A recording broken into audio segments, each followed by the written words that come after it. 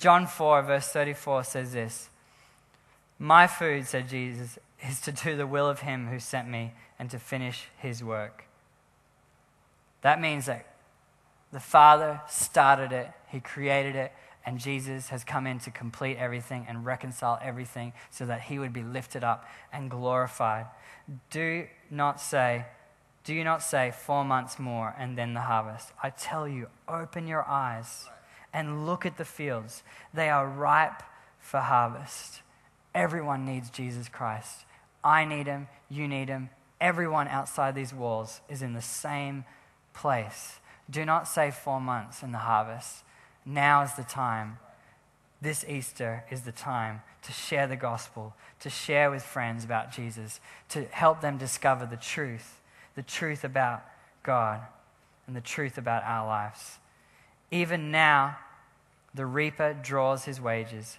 Even now, he harvests the crop for eternal life, so that the sower and the reaper may be glad together. Thus, the saying, one sows and another reaps, is true. Tonight is about sowing and reaping. We can sow until the cows come home, and we will never get righteousness. But Jesus sowed his life so that we could reap the benefit. That's what that scripture is saying. Tonight, now, if we sow our life back into Jesus Christ, saying, you know what, I can't save myself. I can't sow into my dream. I can't sow into this world and try and save myself in some miraculous way. The only way salvation is going to come is through Jesus Christ. And we now have sown nothing, and we reap the benefit of Jesus' life being sown on the cross. Unless a seed falls to the ground and dies, it will not produce a harvest. Jesus was that seed. He was the first of many. He is the second Adam. He is now our way into resurrection life. He is now our way into eternal living. There is no other way. Jesus Christ is the way, the truth, and the life.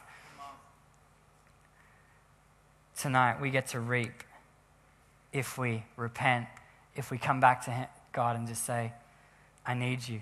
I need you more than anything. I'm going to pull down everything else, all my little gods, all the things that I worship, all the things that have pulled my heart into the wrong place, the trying to prove myself in any other way. This week, my best friend that I grew up with, his father passed away in a horrible plane crash.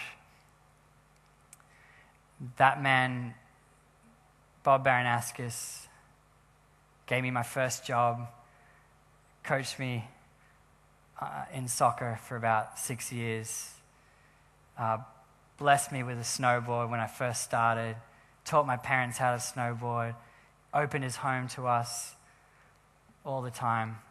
And on Sunday, he was flying a World War II fighter plane, and he went into a spin, and he didn't make it. Hit the water, thing blew up, and they can't even find the body right now.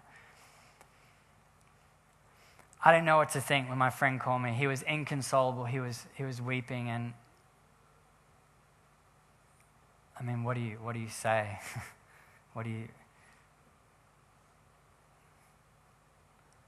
I just said, I'm sorry, man.